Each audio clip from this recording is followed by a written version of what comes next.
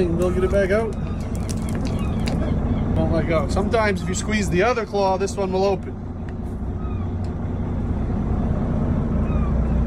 Not today. If that was your hand, you'd be screeching right now. Do nothing but cry and wait for him to let go. There ain't much you can do. The pincher claw is pretty quick. The crusher claw is pretty slow.